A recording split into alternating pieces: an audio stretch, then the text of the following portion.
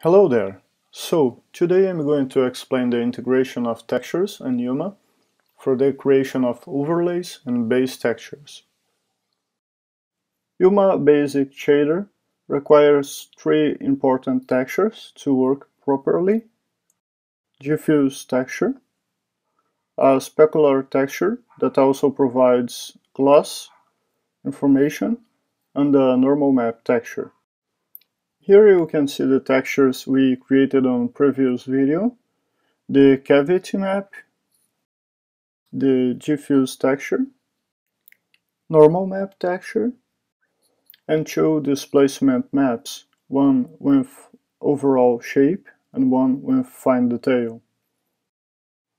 So I'm going to start with the diffuse texture. The first thing we need to do is to correct the aspect ratio of this texture. ZBrush generates square textures, and for the head we need 2048 for 1024 as the final resolution. So that's what I've done. And right now I'm just adjusting the rest of the diffuse texture so that we have a better result in different bitmaps. So here I'm expanding the selection of this black area, and I'm going to fill using the content aware option so that we can have a better texture result in different bitmaps. So you can see there's no more borders on this texture. So I'm going to save this one. Here, let me see, let me create another folder for this. Okay, here we go. So as I already have the second head, I'm going to name this one the third one. Okay, save it. Oh, also, depending if we are using overlays or base textures, we also need to provide an alpha channel. For base textures, it's a full white alpha channel, and for overlays, this alpha channel defines the mask for the overlay. Okay, so normal map, I'm adjusting the resolution the same way as the diffuse channel. For normal maps, we usually don't need any extra adjust, only if you have any problem in some specific normal map areas. And now we are going to work on the specular texture. So for the specular texture, right now the final specular and gloss data are compressed in two channels. So we really are not going to use for the basic shader specular color, only specular value. So that's why I'm not going to worry about the color of the specular texture itself. So it's going to be grayscale. As I've created extra textures in ZBrush, like cavity map, displacements, I'm using those as some extra resource for generating the specular texture. So here I'm basically adjusting those and trying to combine them in a way that they work together and generate an interesting specular.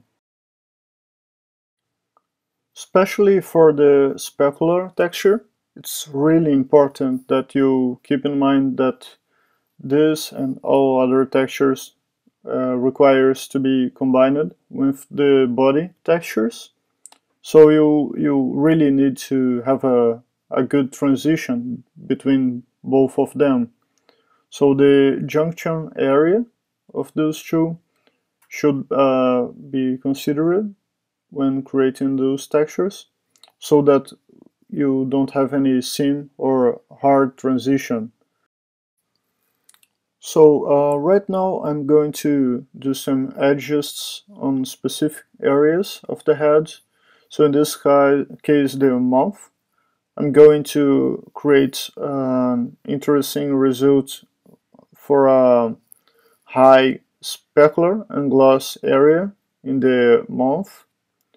So here I'm going to select this area so that I can bring a white color there. And as I have the cavity and also the displacement textures, I'm going to take advantage of those so that I can have an interesting volume variation uh, resulting on the final specular and gloss values for this area. So a bit more of edges here. Okay. So as you can see, I'm using grayscale as I've explained it for the specular value. And the gloss is the alpha channel of this specific texture. Other interesting thing about the Yuma basic shader, Johan from Unity team, also known as the Unlogic at the Unity forum, created this basic shader, and we planned together that this basic shader was meant to calculate the specular result in a different way from the standard shaders. So Pedro Toledo, an amazing artist from BioWare, posted on his website, on his blog, Manufato, a text concerning the materials. Its name is Brief Considerations about Materials. And basically in this text, Pedro separate the materials in two different categories: the dielectrics and conductors. So basically, most materials like skin, plastic, clothes, the specular color that we can actually see is always closer to white. And then conductor materials, usually metal, we see a different result. The specular color is closer to the diffuse color itself. So Johan implemented two basic shaders, one for most materials and one for specific metal materials, so covering the dielectrics and the conductors. So we, instead of needing to worry with the specular color, the shader is handling the calculation for us. Here I'm adjusting the final value of the specular color. The same applies for the gloss. I'm sharing the same values for the gloss itself also for this specific example. As you can see, the gloss is been applied on the alpha channel.